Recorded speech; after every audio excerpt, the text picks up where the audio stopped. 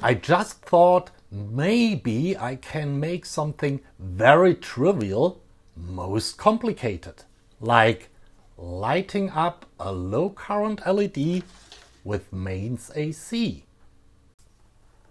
No, seriously, this has been done so many times before and I won't start by Adam and Eve.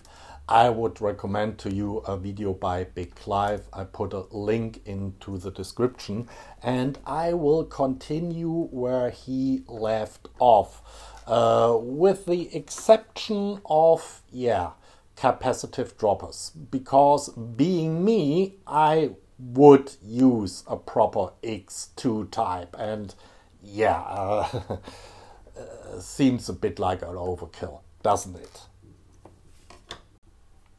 Anyway, the goal here is to make the LED reasonably flicker free, okay? Also on camera, or especially on camera. So let's start exactly where bigclive, before his capacitive droppers, left off. And that was about-ish here. So AC mains, a resistor, a bridge rectifier, and the LED. However, the first enhancement here is, and he mentioned this verbally in his video, we will use 2 resistors because these thingies, they are not rated for that voltage, okay? You need 2 somehow in series. It doesn't matter if they are in series here and here or down below, both of them. But you need 2 of them. Let's do the math. So I'm starting a little bit conservative and say, okay, my forward current through my LED should always be at or smaller 2 milliamps. So my resistor is my AC peak voltage maximum possible minus the forward voltage through my bridge rectifier minus forward voltage of the LED at 2 milliamps, which is 1.8 volts. Divided by the forward current of the LED.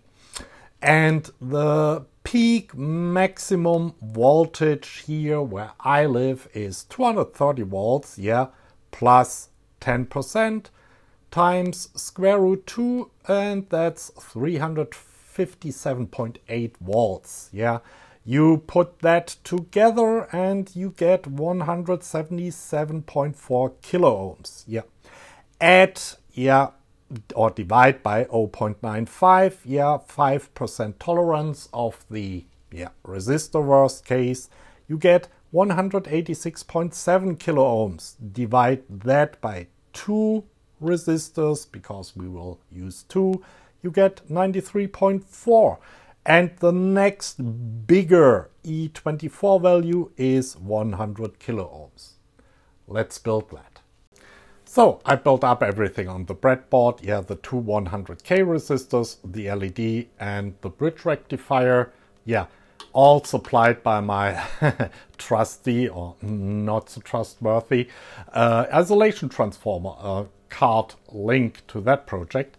And of course we will look at the oscilloscope what's going on. So I press that button now for the first time. This is not the Electroboom channel. Look at that. Let me fiddle with the oscilloscope settings, and then we have also a close-up on the LED. The LED is not that bright, to be honest. I mean, it's okay, but however, it doesn't seem to be flickering. Let me play with the camera settings. Okay, that is slow motion, and obviously you see a flicker, but it's not necessarily from the LED. That's the flicker of my fluorescence tubes, which also flicker at, about-ish 100 Hertz. I switched off the fluorescence lights and maybe you can see, it's still a little bit flickering.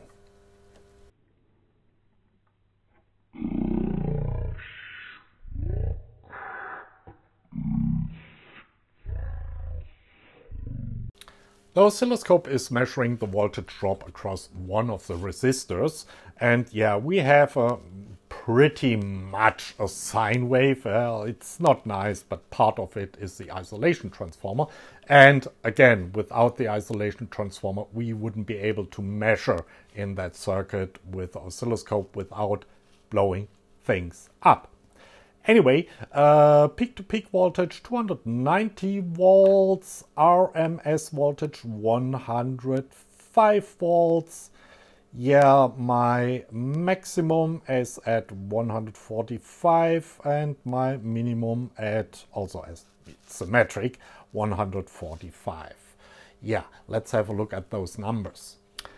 We measured an RMS voltage of 105 volts across that 100 kilo ohm resistor, and this gives us an RMS current of about 1.05 milliamps. And the power dissipation in the resistor, yeah, 105 volts times 1.05 milliamps is 110 milliwatts, because yeah, these are 1.05 milliamps RMS, so you can do that power calculation. Vmax was 145 volts, yeah, same calculation, so our peak current is 1.45 milliamps, and yeah, just to check, divide that by the square root of 2 gives 1.03 milliamps RMS, which is, yeah, basically the same. So yeah, our calculations are sound, and the reason we can do this is because we are dealing with, yeah, approximately sine waves here. Now let's work on that flicker. You usually deal with ripple voltage, or yeah, ripple current, by adding a filter capacitor, and yeah, ideally we add the filter capacitor here where we have a really low voltage, so we can use a run-of-the-mill electrolytic capacitor. Let's calculate the size for that thing. So that's the formula I usually use to calculate a filter capacitor. So you have the current here that is sucked out all the time. Yeah, it assumes that you have a constant current, otherwise things get complicated, divided by the ripple voltage you are allowing times the frequency. And yeah, I go for 2 milliamps again, but our RMS current was 1 milliamp, but maybe we'll want to improve on that.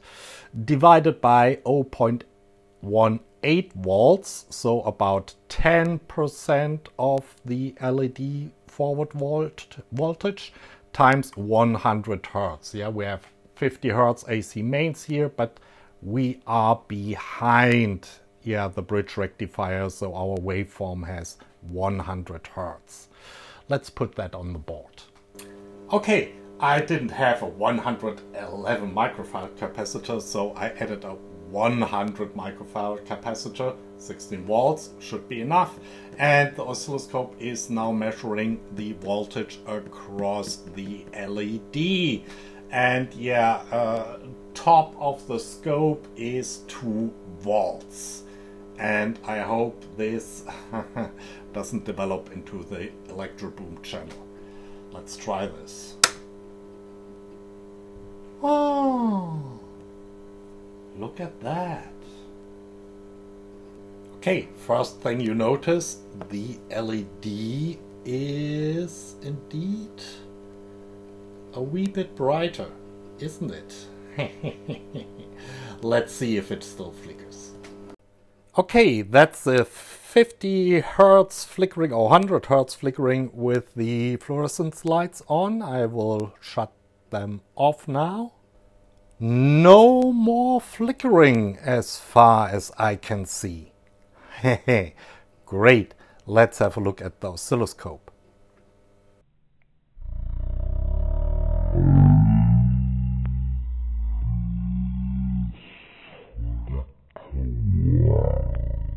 So our RMS value is non-existent because we have DC, but our peak to peak, our ripple peak to peak is about 105 millivolts. That's great.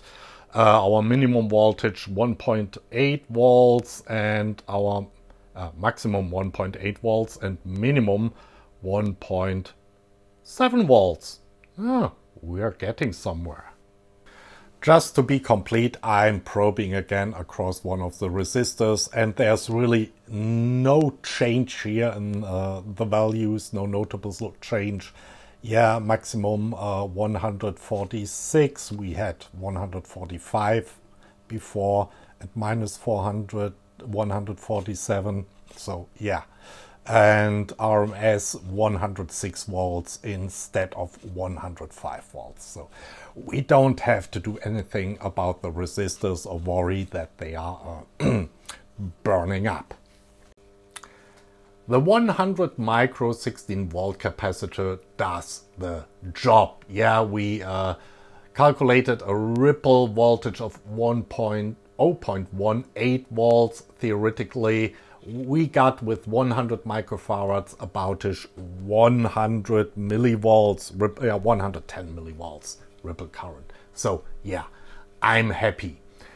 The only thing I might add to the circuit is a Zener diode here. Just in case the LED gets disconnected, it might be plugged into the board with a connector or something, and you have it unplugged and you power up the board, and guess what happens? Your 16 volt electrolytic will not suddenly, but eventually see full mains AC as it's charging up, and at some point, bang!